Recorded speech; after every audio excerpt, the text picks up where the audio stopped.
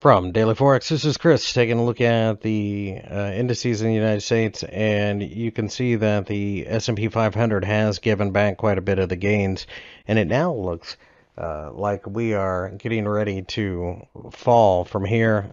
Given enough time, I think we go back towards the bottom of the week. Cannot imagine a situation where we will take on a lot of risk going into the weekend unless, of course, something drastic happens. So, with that being the case, I think we just have noise basically between here and here. Whether or not we break down, different question, but certainly wouldn't be a buyer. I like fading rallies, and this certainly looks like a rally that's being faded.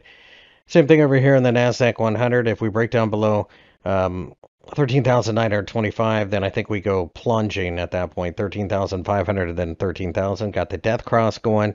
And of course, this is not the type of market that you will see a lot of people wanting to add risk in. So it's just lower highs, lower lows.